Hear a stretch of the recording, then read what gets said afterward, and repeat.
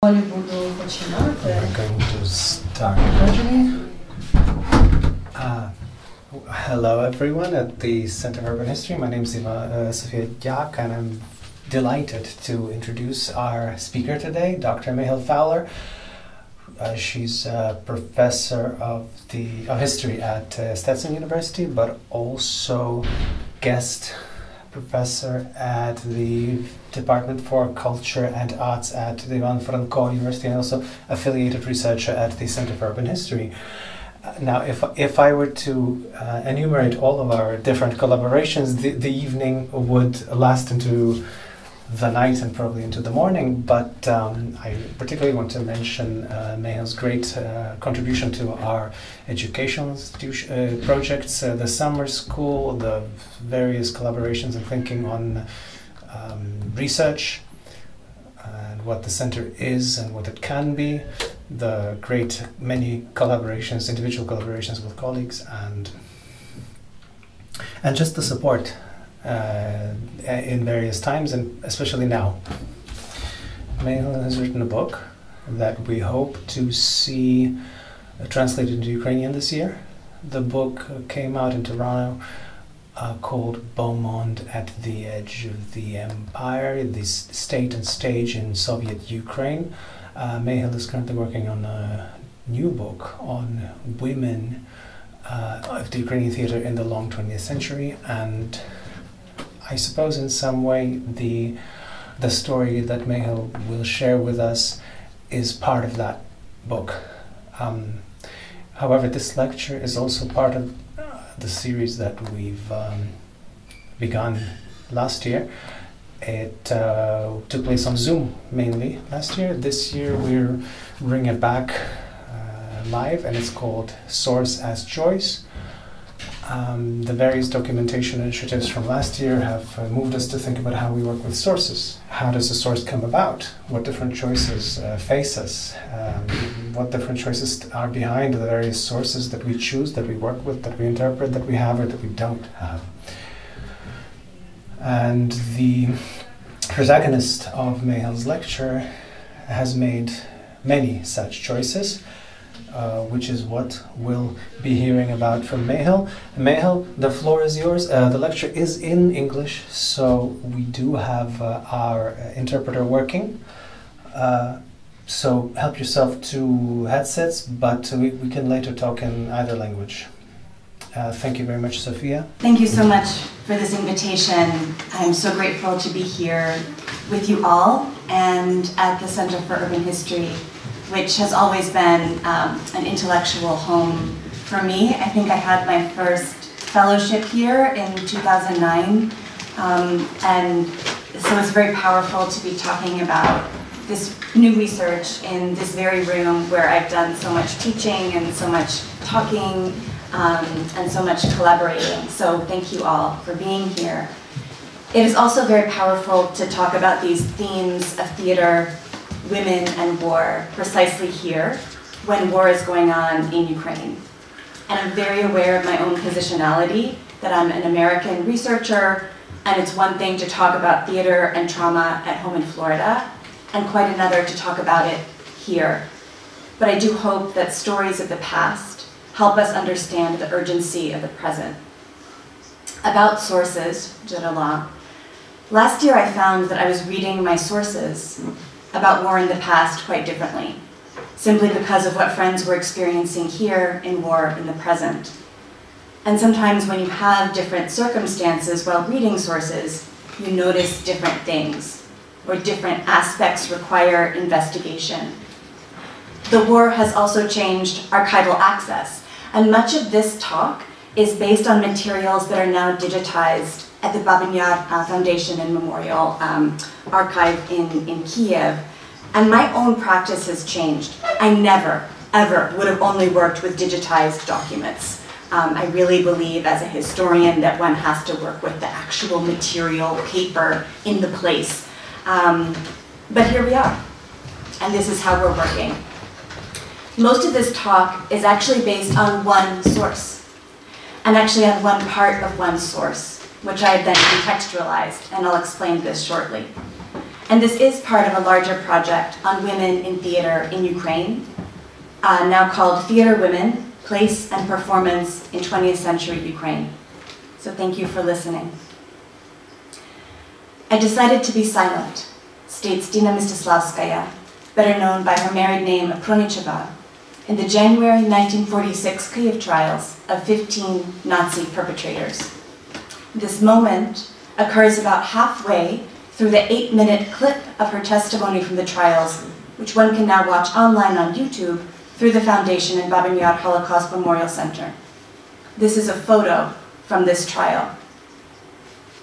So having jumped into the ravine before the Germans began shooting, she then had to survive the soldiers' attempts to make sure that everyone was dead. She describes how a soldier stepped on her chest and her arm with his boots, but she made no sound. She says she decided to be silent. This extraordinary force of willpower should give listeners pause. How does one simply choose not to respond in such a harrowing moment? While medical studies may show the body's ability to survive moments of acute stress, still Pronicheva's ability to convince her potential murderers that she was dead demands some consideration. As a scholar of theater, when I was so struck by this moment in her testimony, I thought immediately of her career. Pronicheva was an actress. She was a trained theater professional who had worked in Kyiv theater for over a decade, performing in the puppet theater, which of course required extreme mastery over her body. And so this talk sort of expands on this moment to suggest the ways in which analyzing Dina Pronicheva's life, not only as a survivor of Babyn Yar, but also as a professional theater woman, opens up new questions about how we come to know the experience of war. Pronicheva is well known as one of the few survivors of Babyn Yar. Her important testimony has been analyzed and has served scholars and courts for describing Nazi crimes in Ukraine. And often written in a phrase before or after her name is her profession, described as something along the lines of Soviet Jewish actress at the Kiev Puppet Theater. That's from Wikipedia, for example. The phrase downplays her profession, suggesting that theater is merely background information, a quirky side note to the important biographical information, Holocaust survivor and witness. In fact, however, theater played a major role in Pronicheva's life, before the war, during the war, and after the war.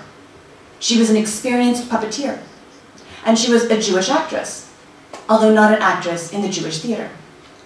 She was a Russian and Ukrainian-speaking actress at Kiev's State Puppet Theater under the Kiev Palace of Pioneers and Schoolchildren in the name of Panas Lubchenko, the puppet theater, which performed largely in Ukrainian. Yet Dina Pronicheva never appears in scholarship on Ukrainian theater. Her theater career never brought her the kind of fame that tends to attract scholars. And theater scholarship tends to categorize by ethnicity, analyzing Ukrainian, Russian, Yiddish, Polish theater separately, even though the theaters themselves are actually quite multi-ethnic.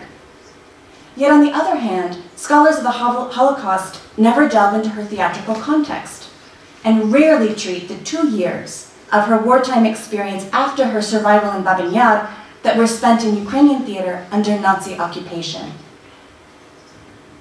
Breaking these scholarly categories and placing Dina Pronicheva in the historiography of Ukrainian theater, and in particular Ukrainian theater under Nazi occupation, requires analyzing her as a theater professional and not just as a survivor. This theatrical context brings the Jewish experience to Ukrainian theater history, and in turn shows how the Ukrainian context shifts our understanding of Jewish theater in Ukraine. And finally, I want to suggest that a theatrical context, including a performance studies lens, reveals the very physicality of her experience, the embodied nature of theater, the demands of daily performance, both on stage and off, and the embodied nature of survival, and the knowledge that her body itself must have carried. So let me tell Dina Pronicheva's story of Babyn Yar, her survival story, through the lens of theater. And I'm moving here actually from this filmed testimony to this document here, the stenogram of her testimony given later in April 1946 to the Commission on the History of the Great Patriotic War. It's this 20-page testimony that shows how Babyn Yar was only the beginning of her survival story. And this is my primary source for this talk. She remained alive for over 2 years, from October 1941 until December 1943, when the Kiev region was liberated.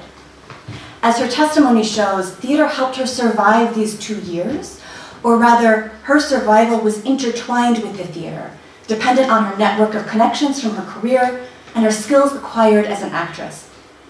Looking at this theatrical experience itself highlights aspects of her story simply different from those that have been investigated in the quite extensive scholarship on the atrocities of Babyn Yar itself.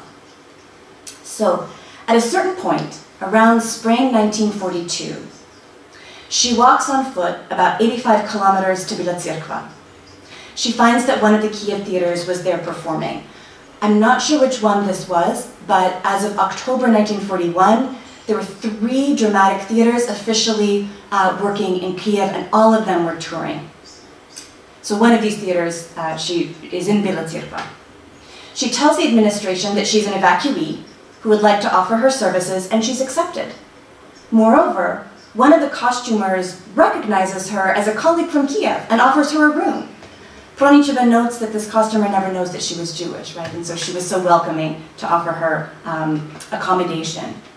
While staying with the costumer for 6 weeks until the theater finished its tour and returned to Kiev, Pronicheva studied German, which would serve her later. Then a second theater from Kiev arrives in Bila Tserkva. She says it is the Oblastnoy Teatr imени Shevchenko, and she had an old friend working there, Nikolai Tsigankov. Valery Haidabura, who has painstakingly compiled lists of theaters, repertory, workers for the period of Nazi occupation, actually notes a Miski Teatr imeni Shevchenko in Kiev. And I assume that this is the theater, that this Oblastnoy is actually the Miski, since an N. Tsigankov is listed as one of those actors. The next images that you'll see are also digitized from Babyn Yar archive. They're from Dako, the Державный архив Kievской области. And so one thing I did was check the names in this testimony and found most of them actually in these card catalogs, which sort of grounds her testimony. And this particular theater, this Miski Teatr imeni Shevchenko, apparently ran into censorship problems in winter 41 and actually split into different groups run by different artists. So it would make sense that this Tsigankov took a group of artists to Bila Tserkva and was trying to run the theater there. He actually pretends not to know her, as she explains, pretends not to know she's Jewish, and actually takes her into his house and supports her. But such connections from before the war could also bring danger. Another Kiev actress, Nadezhda Koltsova, arrives at the theater, also looking for work, recognizes her, and gives her up as Jewish. But Pronicheva was saved from Koltsova's denunciation by a technical worker, machinist sceny, Grigory Afanasyev, whose Jewish wife and baby had recently been shot. He was sympathetic to her, and he stated that anyone accusing Pronicheva will have to deal with him, imyet dela. Somehow this threat works. I don't know how, but somehow it does. And she continues working at this theater for the rest of the German occupation. And Afanasyev becomes the new source of support, helping her negotiate a very complicated position as a Jewish artist in the Ukrainian theater under occupation. But it's not only her network of supporters, but her own talents that help her survive. She notes that she worked as an artist, administrator, and ticket taker, that she would do anything to stay in the theater. And actually, she must have been an asset to the theater company. Given Koltsova's what seems to be very open denunciation, many of the artists and technical personnel could have known she was Jewish. Anyone could have denounced her at any time. But it was somehow in their interest to keep her employed and not give her over to the authorities. She makes use of her acting skills not only on the stage, but also off stage throughout her time employed in this theater. In one segment of her testimony, she describes witnessing the Holocaust. So she's not only a survivor, she's a witness. In summer 1943, the theater tours, as theaters do in summer, to Ruzhen, which is in Zhytomyr Oblast, west from Bila Tserkva, where there was a Jewish ghetto with 38 Jews remaining. They were working in a tailoring factory. And in order to help them, Pronicheva tears her skirt on purpose and demands that the Jews fix her skirt before the evening's performance, which gives her an excuse to connect with the Jewish community, for whom she's managed to purchase some food hidden by the skirt in a basket. So she brings the skirt, but then hidden in it are some goods from the market. Her friend Afanasyev helps her with this ruse by distracting the local guards, talking with them, promising tickets for the evening's performance, so that she is able to sneak this basket of goods into the ghetto to help the Jews of Ruzhin. Clearly, this gambit required acting skill. The story does not end happily, of course. She concludes this episode by saying that the district commissioner, Gebietskommissar, showed up and ordered the ghetto liquidated. She and the other members of the theater company watched the Jews rounded up, taken away, and shot. She writes, "They took them all before our eyes and shot them right away, which we all saw." Performing this role of a non-Jewish actress required incredible skill. At one point, Pronicheva had to be a conferencier in German. So this is the MC of a variety show that introduces acts, has some improvised jokes, right, describes what's happening. All of these theaters not only did plays, but always had a variety show evening, which seems to have been aimed at the occupying forces. Variety entertainment was a part of life under occupation. And so Dina Pronicheva, a Jewish survivor of Babyn Yar, was an MC in German for the Nazis. She did not want to do this for fear of being found out. She was worried about her German. But the managing director of the theater, Vasil Prokhnenko, knew she was Jewish and threatened to denounce her if she refused. Somehow the self-taught German she acquired while staying with that costumer in summer 1942 made it possible for her to pull up this feat. And she worked at this theater until the end of 43, when Kiev was liberated and she could return to the city. And theater remained a source of continuity for her. From 1944, she rejoined the Kiev Puppet Theater, about which more later.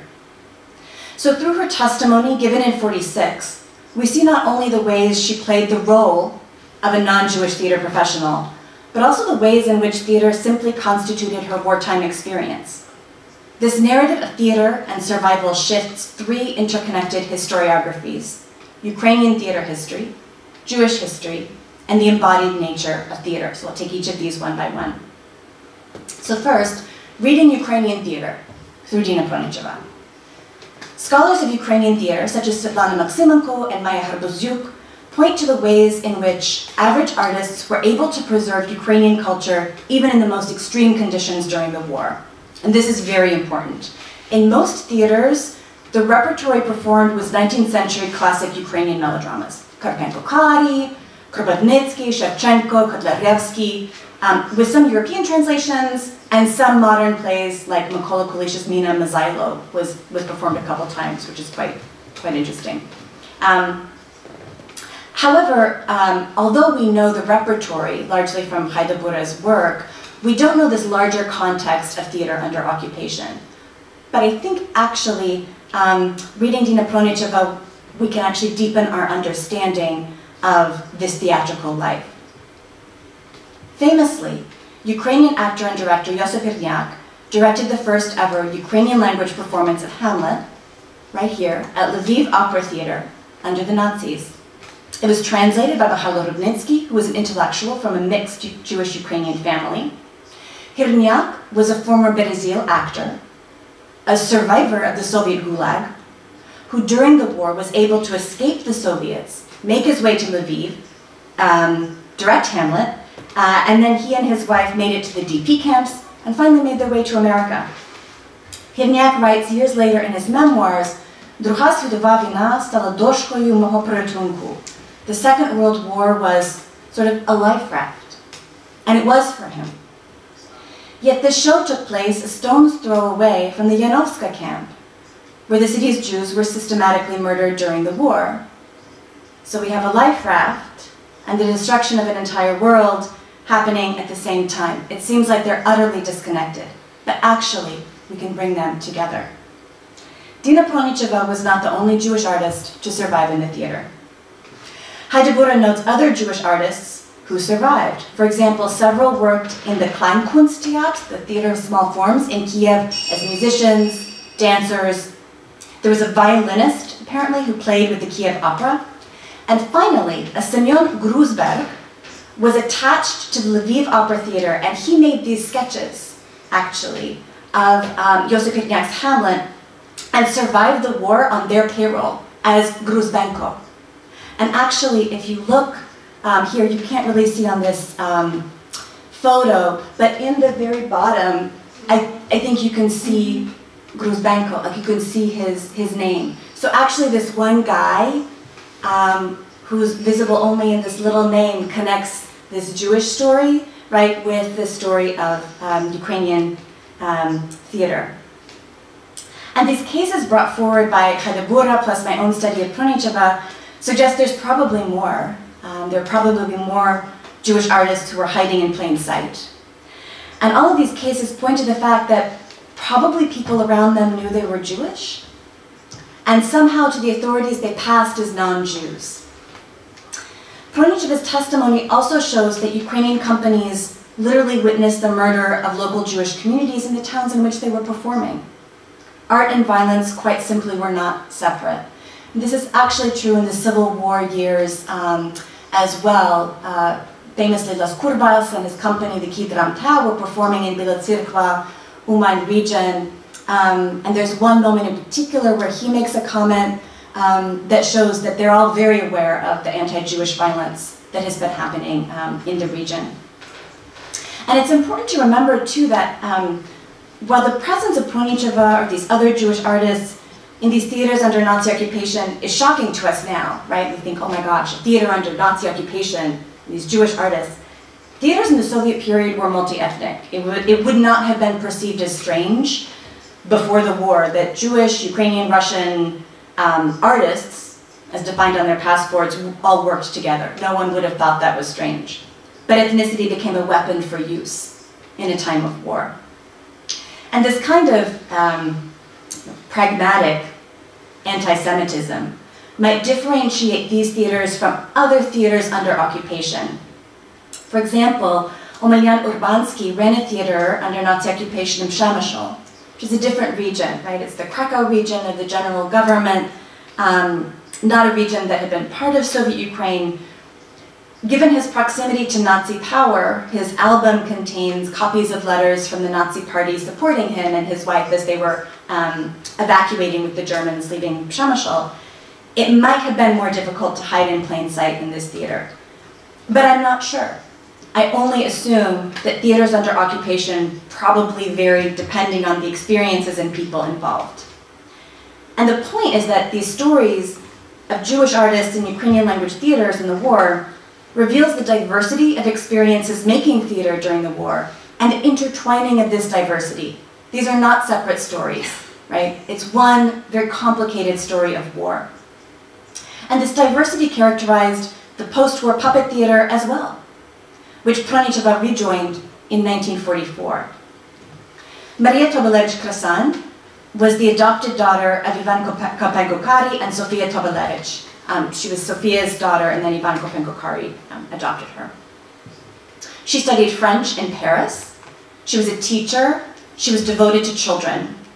She was tried during the famous SVU trial in 1929 and apparently exiled out of the Soviet Union for 10 years and came back to Kiev only in 1941. I want to say here I'm a little vague on her story. I've looked a lot for sort of a fuller biography of her, and I haven't found it.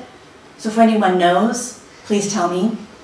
In any case, under occupation, she actually founded a sewing school for girls in Kiev, and under its auspices, a puppet theater for young children. And she hired people to help with the theater, which helped them survive, of course. So through hiring teachers and hiring artists, she's actually kind of helping a network of people to survive. One such was Maria Sklarova, who was an actress who'd studied with Kurbas at Berezil, and also had been involved in puppet theater before the war. Maria Tobelevich miraculously kept this institution going during occupation. She managed to get it officially approved under the Germans. They had a German come by and check and make sure they were not doing anything that wasn't legal. It survived. Shows they did included Gogol's Nicz przed Rіздвом, Vertap, and List Mokita. At the end of the war, when the Germans were leaving, she sought safety with her husband, Andriy Kresan, who had spent the war in Bila Tsikva. Did she see Pronicheva there? Did he see Pronicheva there? Did he see her shows? We don't know the answer to these questions, but I think the proximity between these wartime experiences is of note. When the Soviets liberated Kiev, Sklarova advocated not only for the reestablishment of state-managed puppet theater, but also for Tabelevich Kresan to run it. The Soviets somehow let her run the theater, which is very interesting, right? Because she worked under occupation, she actually was receiving a small stipend under the Germans, and yet the Soviets let her continue running this theater, and Sklarova was able to continue as director. Joining the troupe was Raisa Margolina, who had been one of the major designers and puppet makers from before the war and had spent the war in evacuation in Central Asia. So at this theater in Kyiv, in 1944, before the war's over, was a survivor of Babyn Yar who performed for the Germans, Pronicheva, a Ukrainian theatrical protege who survived occupation in Kiev, Tabelevich Kresan, an actress who performed under occupation but largely for Ukrainian children, Sklarova, and a Jewish artist who'd survived an evacuation in Central Asia, Margolina. All worked together at this theater. And from 1945, the theater performed in the Karayat Synagogue, a formerly Jewish space, of course. So all of these stories are interconnected. So what about reading Jewish experience through Ukrainian theater? Just as examining Pronicheva's survival through theater highlights different aspects of Ukrainian theater history, focusing on Jewish theater itself through Pronicheva's story highlights a really different trajectory of Jewish theater, especially in Ukraine. The Soviet state murdered Solomon Mikhoels in 1948, and Yiddish theaters throughout the Soviet Union closed shortly thereafter. State Yiddish Theater of Ukraine, then working in Chernivtsi, was no exception. It closed in 1950. And most scholars consider this the end of Yiddish theater in the Soviet Union. And in a literal sense, of course, it was. But when we draw Dina Pronicheva into this story, we have to change our terms and our categories. Theater in the Yiddish language ended with Mikhoel's murder, with some exceptions. But Yiddish theater is often equated with Jews or Jewish theater, and that's not correct. Jews continued working in theaters throughout Soviet Ukraine. And in fact, Jews worked in non-Yiddish theaters in Soviet Ukraine before the war. It's true that I haven't found Jewish actors at the preeminent Ukrainian language theater, the Berezil, although several musicians in that company were Jewish. But many Jews, like Pronicheva, didn't work in the Yiddish theater. Why would they? There's no need to. Soviet Ukraine had a rich theatrical landscape that was multi-ethnic. Theater was institutionally separated by ethnicity, but in fact, in the archives, one finds countless stories of crossover, hybridity, mixing, typical of a diverse ethnic landscape. So let's examine Pronicheva through Ukrainian theater history. Let's put her in this chronology. So she's born in 1911. So she would have been in theater school around 1931, 29, 30, 31. The puppet theater in Kyiv was founded in 1927, under the auspices of the Theater of Young Spectators by Oleksandr Solomarsky, he's in the middle there, and Irina Dayeva. It's actually a really interesting woman who's in my book. She's a well-known director who counted among her achievements creating a training program for actors in the Polish theater studio. She's the only Polish theater studio in the entire Soviet Union. She's very cool. In 1931, Zinaida Pichulovich took over. She was the only woman to study directing with Ukrainian theater innovator Les Kurbas. She's pictured here in the middle. And in 1934, the theater split kind of into an itinerant troupe and the more official theater that in 1936 moved to Khrushchevsky Street, where the theater is actually located today. Pronicheva performed there. After the war, the theater played in the former Karayat Synagogue on Yaroslavy Val, was run by Tabelevich Kresan. In 1953, the theater moved locations to the former Brodsky Synagogue on Rustaveli Street. The theater was moved out of that synagogue in 1997, And in 2005, they returned back to that Hrushevsky Street, that 1936 location. You don't need to follow all of that. But all of this is to say, she was a puppet theater actress, contains an entire world of people and institutions and achievements. As a student in Kiev in the 1930s, she would have seen those puppet theater productions, which were lauded at an all-union level, winning prizes, and where artists known only in Ukrainian theater history, like Veyeva, Picholovich, worked. Her career was deeply entwined with people and institutions more well known by scholars of Ukrainian theater. And scholars of Jewish history do not include her work with Ukrainian theater legends in their analysis because theater seems far from Babyn Yar. It is, of course. And yet to understand her story requires investigating not only atrocity but also the arts. She was, in fact, deeply a part of the network of Soviet Ukrainian theater, very particular to this place in its multi-ethnicity, the artistic genealogy of its institutions, and its people. Moreover, what the existence of that network suggests is that Jewishness in Soviet Ukrainian theater did not end after Mikhail's. Yiddish theater ended, but not Jews in theater. And in fact, tracing a network of connections between Jewish artists, non-Jewish artists, and various institutions shows that perhaps one of Soviet Ukraine's specificities is the density of connections between them. Because of the murder of audiences and artists during the Holocaust, focus on this, this dense network of artists and institutions has been limited, right? And it's largely not visible today. But tracing these connections shows that while Yiddish theater may have ended, the artists, directors, and designers who survived the war often had long careers in Soviet Ukraine, bringing their experiences to new theatrical institutions. So let me give you a few examples.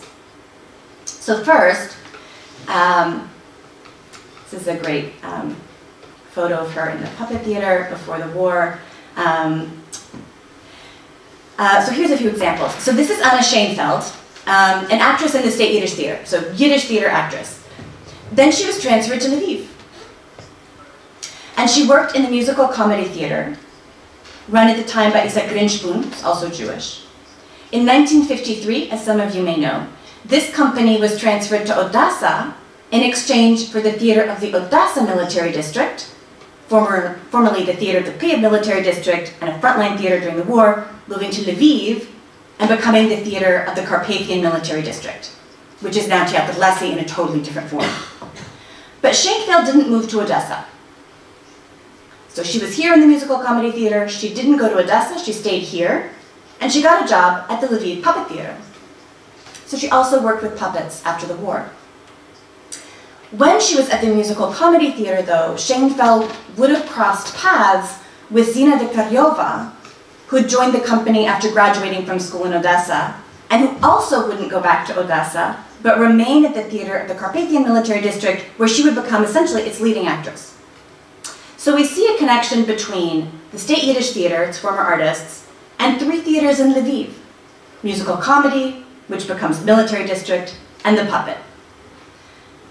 Never mind Anatoly Rothenstein, the artistic director for 20 years of the theater of the Carpathian Military District, who survived the war with his mother outside Kiev and joined the Red Army in '43, which means he survived the Holocaust, by the way, although he's never categorized as a survivor. What were his war stories? Or we could take Leah Buchova, who was a star of the State Yiddish Theater in Odessa. But she left it. She joined the theater of the Kiev Military District when it was performing on the Stalingrad front.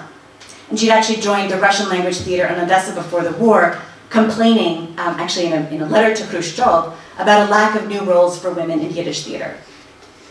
The military theater, returned from the front, was stationed in Odessa in 1944, where it took up residence in the building formerly occupied by Buchova's former home, the State Yiddish Theater of Odessa. So the military theater moves into the home of the State Yiddish Theater. She transfers back to the non-military stage. She spends a long career in Odessa performing, teaching, and as an anti-Zionist activist. This density of connections suggests the ways that the trauma of the Holocaust must have impacted the theatrical world of Soviet Ukraine, since Jews were a part of not only Yiddish theater, but also theaters across Soviet Ukraine. Buchova mentions in a newspaper editorial her 14 family members murdered during the war, especially a beloved sister. And Albert Stolsky, one of the older members of the State Yiddish Theater, also stayed in Lviv. And he joined the theater of the Carpathian Military District as an administrator. And when Bukova comes to tour to Lviv many years later, she and Stolsky meet and they cry. So the connections between these artists across these different companies remain. But of course, the war shaped all artists who survived the war in ways that I think are difficult now to access or articulate. In an interview, actually from a collection here at the Center for Urban History, an actress from Lviv's puppet theater mentions Anna Schoenfeld. And she notes that there was a kind of other relations between Schoenfeld and another non-Jewish actress because, as this interviewee explains, they'd all lived through the war. It's a really vague comment, they'd all lived through the war, but I think it suggests the myriad ways that wartime experiences, Jewish and not, must have shaped the post-war theater. And I think this dense network of connections between Jewish, Ukrainian, and Russian artists is a marker of Ukraine and one of the specificities of this place. So finally, I would like to highlight what reading Pronicheva's testimony through the lens of performance studies gives us for our understanding of theater and trauma. So first, thinking about the very physicality of theater helps us understand the complexity of intimacy and survival. I think the extraordinariness of her story. Theater demands bodily contact. Undressing, dressing, putting on makeup, taking on makeup in dressing rooms, backstage, sweating on the stage under the lights, traveling in close quarters in vans to a touring location. Everyday moments demand this bodily, intimate connection. Second, I'd like to draw in Diana Taylor's work on Latin America. She's a performance studies scholar, and she shows how local knowledge is preserved through folk festivals and rituals, which may never show up in the archives. So bodies, she argues, carry as much knowledge as archival documents. And she asks, how does performance transmit knowledge about the past in ways that allow us to understand it and to use it? So for example, Kathy Caruth, a scholar of trauma, writes that Kaczeknik's famous fall when he fainted while giving testimony in the Eichmann trial, right? He's speaking, giving his testimony, and he faints, was a moment of his body actually conveying knowledge. She writes, the act of transmission is thus a means of passing on, through the drama of human testimony, the impact of an unimaginable history. So actually that physical move conveyed knowledge. So how do we imagine what the body might pass on? Pronicheva's written testimony becomes Diana Taylor's archive. We can read the document. But the deeper bodily experience becomes, as she says, the repertoire, the embodied knowledge from, in this case, traumatic experience. Daria Tsimbalyuk wrote in 2022 in Nature about the importance of the contemporary Ukrainian researcher's body as archive, that scholars should pay attention to instead of ignore and push aside their physical experience of watching, living through, and writing about Russia's war in Ukraine. So how might we read that epistemology of the body into the past, using our archival documents and our imagination? So Diana Taylor's talking about the present, but how do we read that sense of embodiedness into the past when it might not really be written in our documents? Let's consider the physicality, the way Pronicheva's story inscribes itself on her body. The arm that was stepped on by the German boot, the feet that made it to Bila Tsirkva, the body that was full of scars, the eyes and ears that witnessed the murder of the Russian Jews, her mind and her mouth learning, remembering, pronouncing German words as a conferencier. The testimony, in fact, actually has a deeply physical aspect in her choice of verbs and the way she describes her survival. Finally, her testimony notes that at the end of the war, she is linked up with, she uses the phrase, "Skatorym my zashlis," stage worker Grigory Afanasyev. After liberation, he like many, joined the Red Army and went to fight in the war. He returned home wounded. And this fact of the connection between Pronicheva and Afanasyev adds another embodied dimension to her story.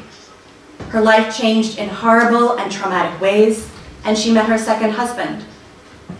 And I'll note, actually, he's there, down on the left.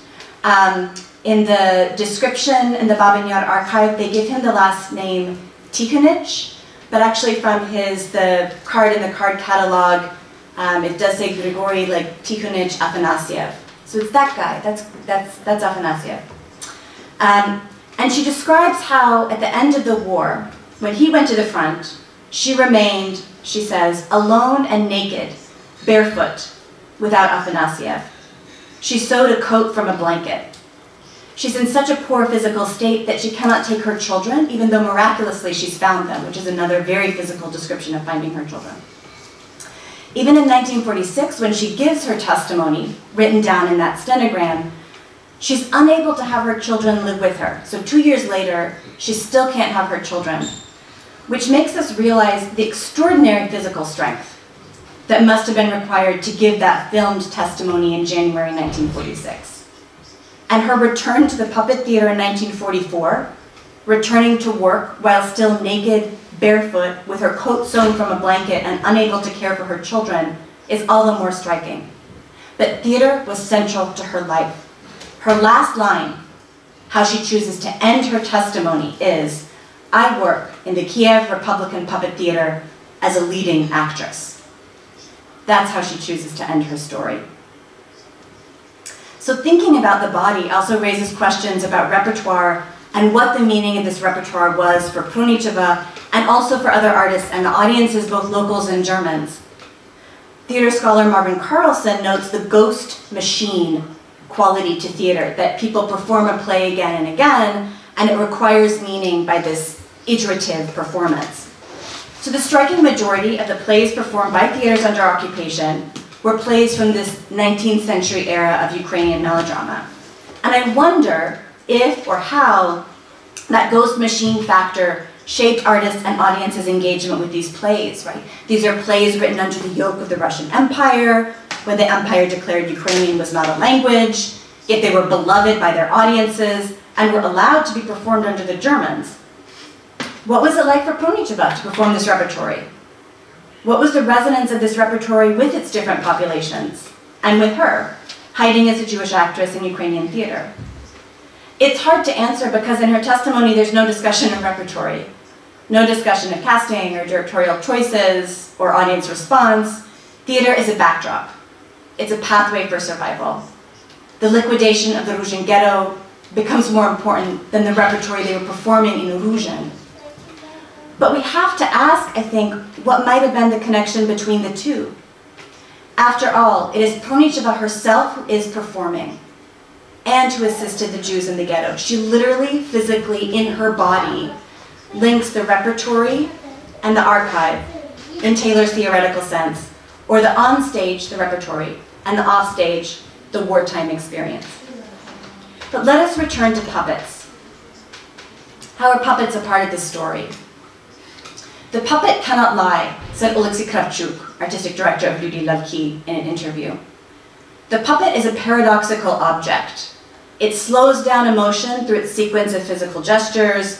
It is an object, it's not alive, but it can so easily convince an audience of life that these puppets are just as alive as the invisible actors who manipulate them."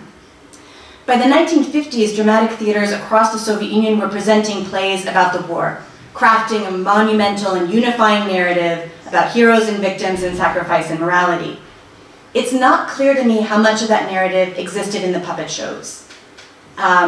Lis Makita, Czerwona Szapka were the plays mentioned a lot, were fairy tales telling of good and evil, to be sure. Perhaps those stories of foxes and princes and girls were meant to remind their young audiences of a world without war, or to frame a world with war in such a way they could figure out how to live in it. These plays, too, had also been performed before the war and during the war, so how did their meaning shift, if at all? And what did it mean for Dina to return to her puppets? In a sense, I think of how the puppets protected the artists. You can even see that in this photo We see the puppets in the foreground and the artists in the background. The body was not directly open to the audience's eyes, judgment, and ears. The puppet served as a kind of barrier or intermediary between the artist and the audience. And yet, of course, to be a puppeteer requires the body, demands its entire engagement. But Dina Pronicheva never spoke about her life as a puppeteer. We don't know about her professional world, how she returned to work, how she worked with her peers with different wartime experiences, what roles she played under occupation, how she experienced those stories, and the stories her puppets, those brought to life by her arms and her torso, told post-war audiences. I've put her testimony here in a theatrical context, but much remains silent. She chose to speak about some aspects of her life and not about others. So what do we do with those choices? At some point, I could go to Kiev. I could choose to sift through the files on the puppet theater at Zdamlim, and I could hope to find her. I could sift through the files of the puppet theater in Lviv, fascinating stories there, including of this other Jewish puppeteer, Anna Schoenfeld. But I don't think those sources will help me answer what deeply concerns me, which is how the trauma of war shaped the body, and the ways that artists use their bodies in their work, and the meaning that that conveyed to audiences, this embodiedness of theater in the past. So perhaps our challenge as scholars is to listen to the physicality of sources, to use our imagination, but to use it ethically, in order to grasp the complexity of people's lives. Dina Pronicheva's life was complex. She wasn't just a survivor at Babyn Yar, but a part of a rich world of theater in Soviet Ukraine. That world helped her survive, albeit in complicated ways, and she returned to it after the war. Hers was a life lived in theater, and her life makes us think about theater in Ukraine, about Jewish history in Ukraine, and about embodied experience in new ways. Thank you so much.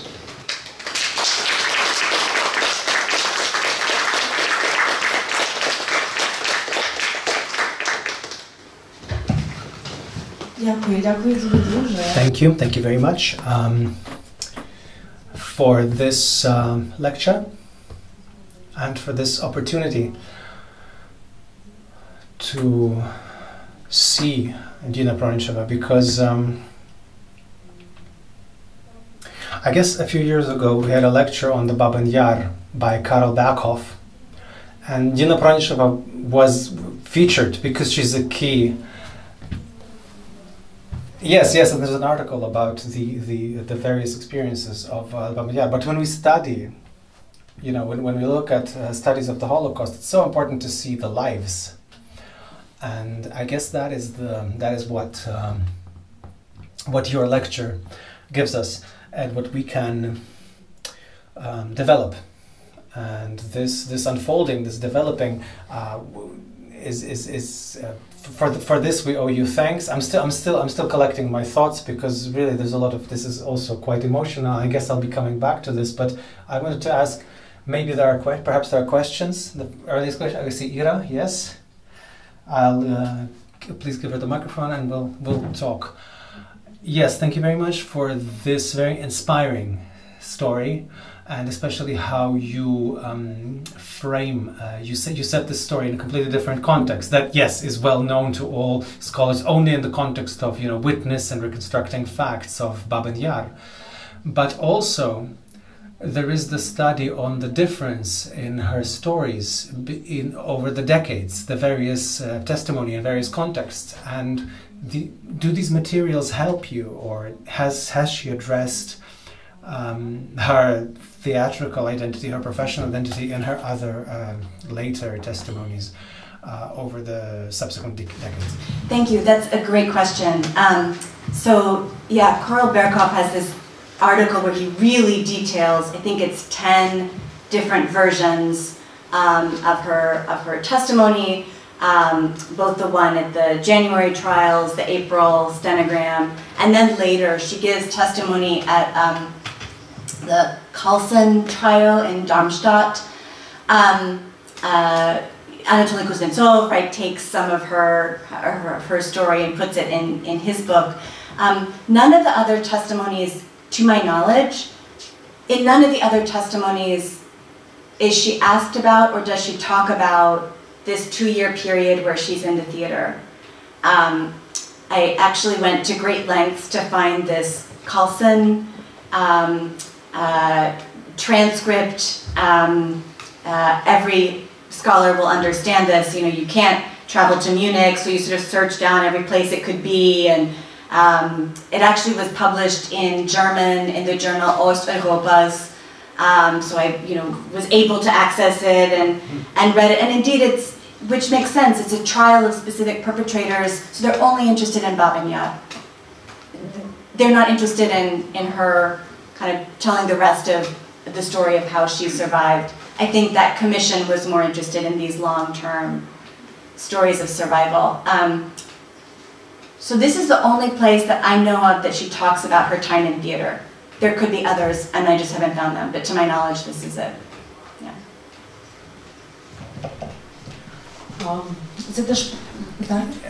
Question, yes?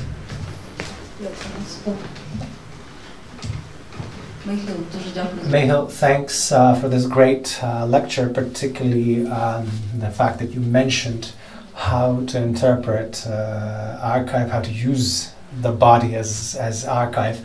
But I have a question on sort of classical sources, texts.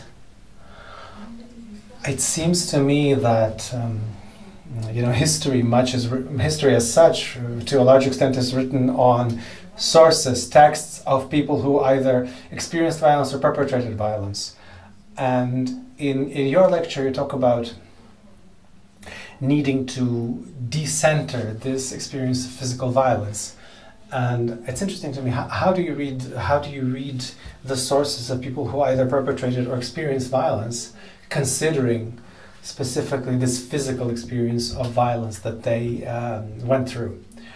So it's a very interesting concept, but I'm interested, how does that practically work? I mean, how do we take this violence that people went through, conveyed into text, and how do we draw it from the text, and what does it give us in terms of reading sources?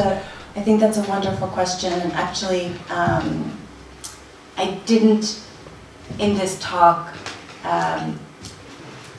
let him hoping to figure out a way in the chapter to bring in this, I think, this larger question of how we talk about the body in these experiences. And obviously her experience in the ravine, it is an experience of physical violence. There's no interpretation or sort of performance studies frame needed for that at all, right? But interestingly, there's a moment where she, she's there for like 3 days, over 3 days, and she sees things and then passes out, essentially. And I think that's actually very interesting, that in fact, you don't need this performance studies lens for that. Maybe this Kathy Caruth stuff about trauma, that actually when we look at some of these physical moments, we do catch a glimpse of the incredible trauma of that situation. And then I think, when immediately when she leaves the ravine and she spends this odd day or several days where she's essentially pretending to be some sort of non-Jewish local woman who can be a servant to the Germans who are there. I mean, it's this incredible story. When we take into account the violence she's just experienced to her body, it suddenly becomes extraordinary, and we need to explain how she's able to do that, And so I think you're right that one can't sort of theorize the reality, but I think that sometimes the theory helps us understand the extraordinariness of the reality, or it highlights things that do need to be explained. Yeah. Я хотіла тебе запитатися. I wanted to ask you because there are different. There are many questions for which you don't have sources. in the case of Dina, there are quite a few of them. In addition to testimony, there's the family archive, and you've used many of the photographs. So when you looked through these photographs and you selected some for this lecture, how is that, not just the decision to have photographs or to collect these photographs into this album, this other album, I mean, than the album that you had in Cleveland, that you ran into in Cleveland, that you worked with in Cleveland, and it's also family story, family history. So we have the story of a witness, of a survivor, of an actress, but also a family. And what of this, how do you work, because this archive that is kind of extracted from a family space, and it's now part of the digital space, and it's part of an archive of the Holocaust. And we see too how certain categories are, how they cut short, how particular categories cut short certain stories, but do not also the places where we find these documents, or in this case, well, the screen, how they also create a frame, or vice versa, force us to push this frame. Maybe if you have something. I mean, I feel like you said it quite well, so I would just say. No, maybe I'm just going to say. Sophia Jack says yes.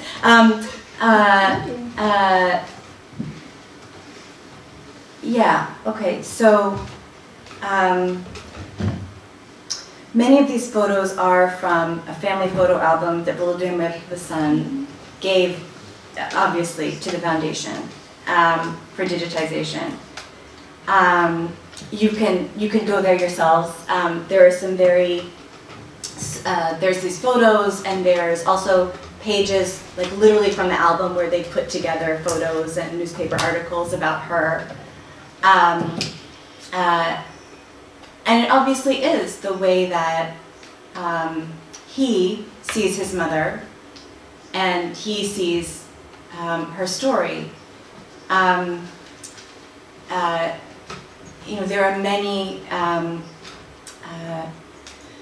internet articles where he speaks about his mother and about her experience, and so it seems like for him, she is a Holocaust survivor, and he very much. You know, he obviously and his sister had very difficult experiences in this early childhood experiences during the war. Obviously, they survived, but you know, it was traumatic for them as small children, and obviously for her. And so that very much marks their archive. I think they would probably be surprised that a researcher is writing on her as an actress. That is not how they've really framed her. And yet it's how I'm seeing her. And of course, when I see these photos, particularly this one, as a theater scholar, I mean, I love it. And I had to do all this research on the difference between marionette theaters and hand theaters, and so the story of puppet theater in Ukraine. So that's my take on this archive, but I don't think it's their take. That's not how they're, you know, creating the story of their mother. And so, absolutely, the places that we find these documents create their own frames, right? The archive defines some of the questions that you ask. And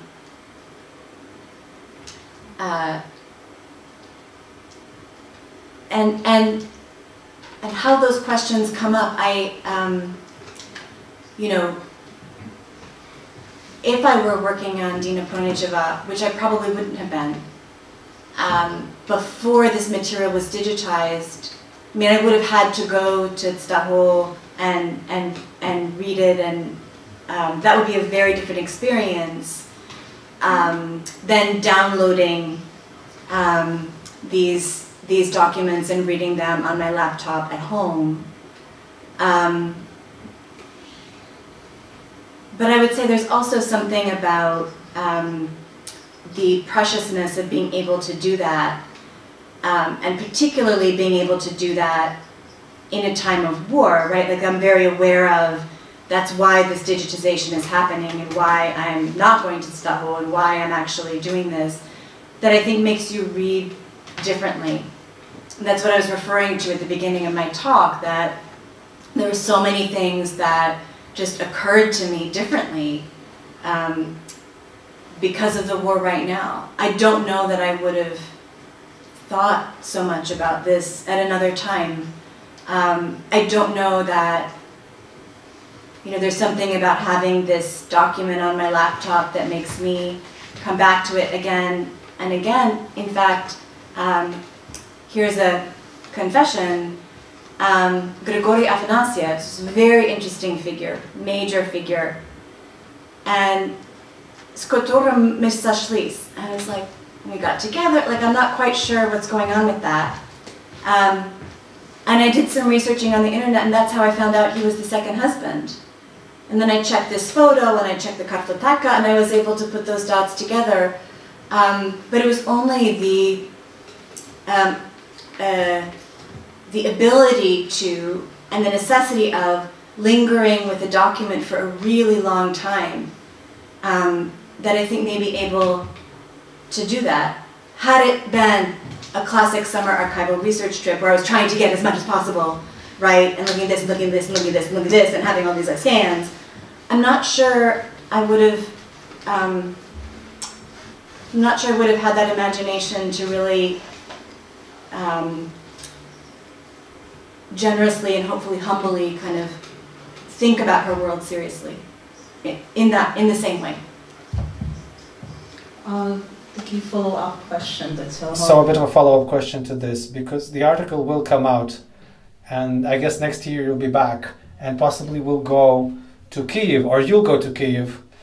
Would you like to go to Stavo and see and leaf through the undigitized copies of these documents? No, actually, I don't. But I would really like to go to Stamlim and see where she shows up in the files on the puppet theater in Stamlim. They have them there. She's there. I'm sure she's there. I would love to see what her status was and the budgets and literally with the cast lists, and I would love to see that.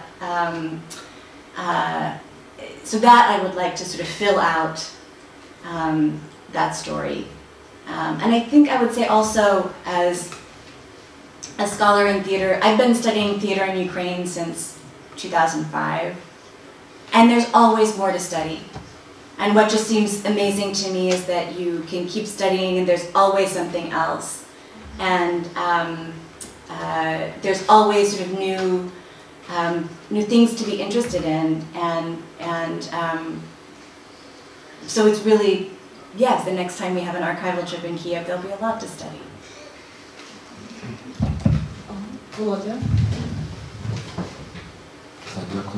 Yes, thank you, Mayhill. Thank you for this very interesting presentation. And I think this is a very interesting way to attempt to rethink this history of theater, a history of survival, of German occupation in the Second World War.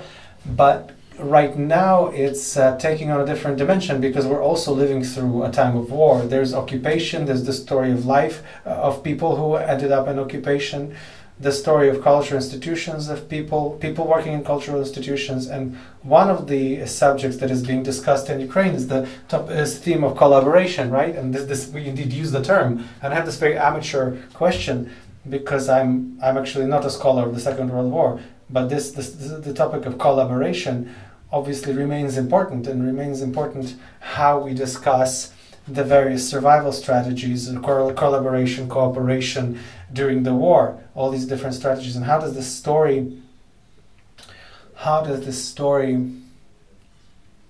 the story of this woman, this Jewish survivor in Babyn Yar, how does it change our understanding of these things, the survival, collaboration, the work in the Ukrainian theater under German occupation, and the theater that worked also worked for the German soldiers, right? You describe, that she was forced to do so. She did it under duress, but nevertheless, if we're talking about, I mean, what terminology do we use? I mean, is it collaboration? How does it change your understanding of these various?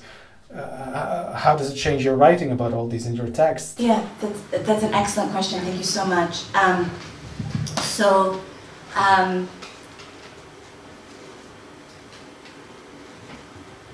It is a question. So in the Second World War, the issue of obviously what people did during the war was greatly discussed and a huge issue after the war, right? We know this. Theater and the arts is no exception, right? There were artists who worked under Nazi occupation who were then sent to the Gulag, as in any other profession, right? That absolutely happened. There were artists who weren't, right? Like this Maria Tobolevich-Kurasan. I mean, she worked under the Germans and she's working under the Soviets. There's an actress here in Lviv, several actors who worked in that theater under the Nazis and then picked up their new jobs under the Soviets. It really seems to have depended on a wide variety of factors that, again, are not specific to theater, but true for other fields as well. Certainly the discourse around collaboration was it was a discourse of collaboration, right? A discourse of, it was bad to have done this, the good people did that, right? A very harsh discourse. And yet, when you look at people's stories, as you can imagine, it was so much more complex, right?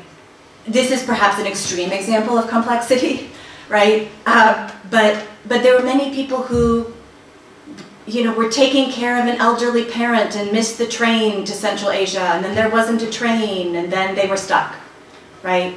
Or people like Josip Hrnjak, who hadn't had a good experience under the Soviets, and so thought, I'll try this, right? Or people who were not given an option to leave, and then had to make their way, right? And so in fact, a wide variety and a wide strategies of survival were absolutely there. And yet the discourse after the war was very, what's good, what's bad, right? And I think, you know, one thing that, that reading about the Second World War did for me, at least, that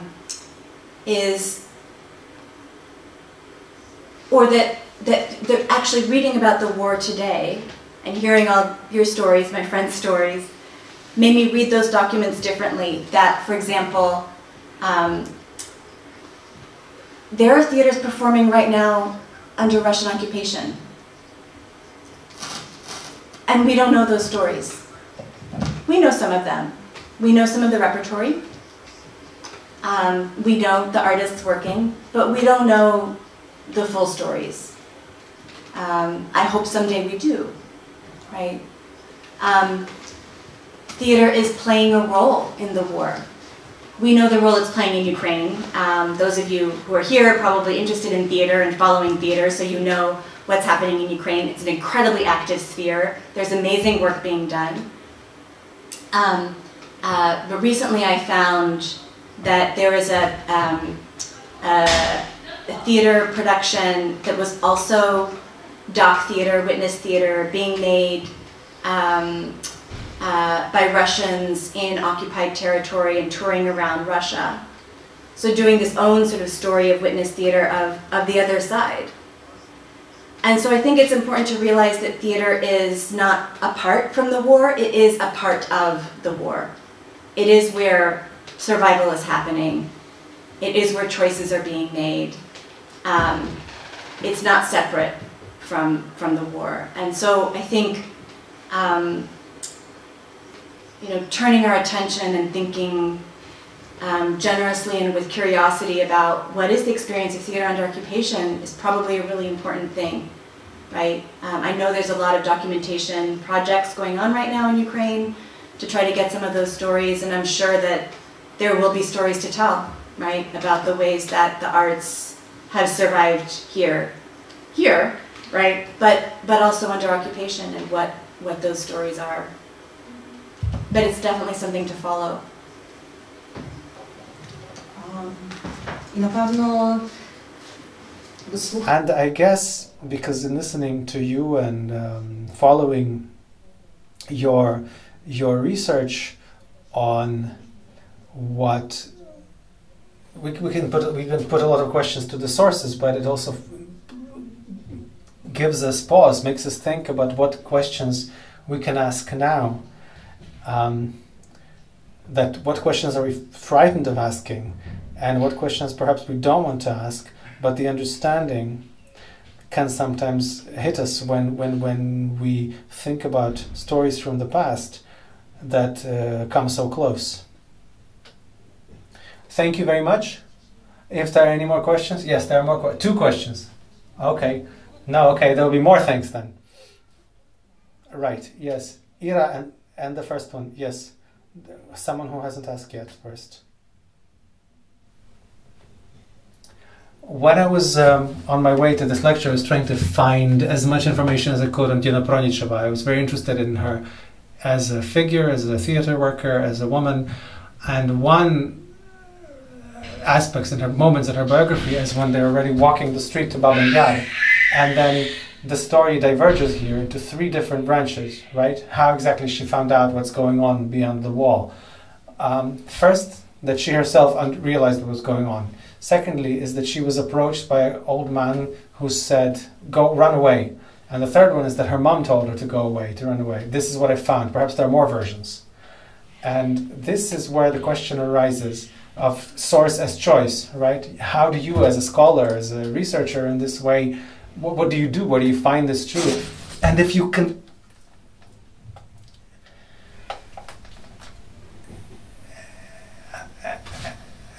And if you know how it really happened, like can you tell me? System right? That's a very good question. How, having multiple sources, do we as scholars discern the truth? So there's 2 answers. One is, the direct answer to your question is very carefully. And there is this article by Karl Berkhoff, which is in a volume that I know is in the library, where he does that. He literally goes through, well, this account says this account says this, it seems like more this than probably this. He does that work, and I think we all do that as scholars. We have different sources, and you put things together, and then you kind of use your best judgment to tell the story. So that's one answer. But I think the other answer is that sometimes there's more than one truth. And actually what might be interesting is that there's differences in the way that she remembers that story, right? I mean, I think in the ways that we tell the stories of our lives, often we might tell things differently to one person than another person, or you know, if I describe something in my past, it might actually really happen that way, but that is how I remember it. So what's right? Is what's right the way I'm remembering it now, or what actually happened? And I think there are certain moments in our testimony that are really interesting when they're the same, and also really interesting when they're different. And thinking about whether that difference is a product of time, and how so. So I think when things are different, take note, but also as a historian you can put together some ideas.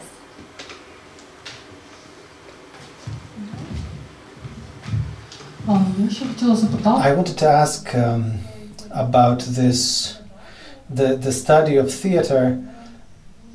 I'm very impressed by the research that you're doing, because it absolutely doesn't need, you know, just thinking about, you know, the renowned stars and achievements and create these hierarchies, you know, what we should study in theater or art, that we should only study the stars, the people who made a big contribution to particular arts. But we're talking about a completely different understanding. There's theatrical culture, there's connection, there's people, there's the theater going public, there's resources, institutions. So a completely different understanding of the study of theater. And it's really very interesting. These are aspects that make us really think differently on the study of theater. But on the other hand, because you're writing a book that ought to be, I don't know, popular or important or sell, right? Thinking as a book, thinking in terms of a book, does that move you to striking some kind of balance between the people that are interesting to a scholar as a student of theater culture and people who will encourage, who will draw attention, who will be more attractive to those with a more conventional understanding of the history of theater, those who will be attracted by the great names, by the stars. So how much does it matter? To what extent does it matter in thinking about specifically the publication? So on the first, what a depressing question, but thank you so much. Second, thank you for this comment on the way I look at theater. I'll make a little promotion, reclama. I actually have a course online at the Center for Urban History called Proshita Muza, Money in the Muse. And actually Oleksiy Polanichka, who's here, has taken that course in the Cafedra Teatrznawstwa at Ivan Franko University that really sort of spreads out and unpacks my methodology of working on theater. So I'm glad it struck you very much. Books do have to sell. I think what's interesting is, what do we mean by the great figures, right? Like, I wrote a book on Kurbas, but Kurbas doesn't sell in North American Slavic studies because no one knows about Kurbas, despite my awesome book, right? They still only know about Mierhol, right? So Kurbas means something here, but it doesn't mean anything there.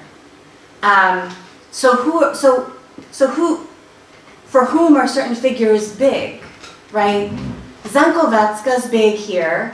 She's in my book. Maybe she'll help sell it. But again, she won't help it sell in the United States. And maybe there's a benefit to that, actually. There's an article coming out in an edited volume by Oksana Kis, based on a conference right here 2 years ago on women and modernity, about two actresses, Hanna Babyevna and Sofia Fedortseva, whom some people may kind of know about, maybe, but maybe not. But I think the story is more interesting than the actual people. And I think there's a lot of times where we have stories that the story and the argument is more important than the actual names. I think there's something maybe about the arts that makes us think like we have to have big names. But I guess one thing I'm trying to do is by radically showing that it's not just about big names, it's about the institutions and the infrastructure and the money and the muse and the audiences, that is where the story is. The story isn't in the Kurbases and the famous people. And the problem of selling that is a problem that we all face. Yeah.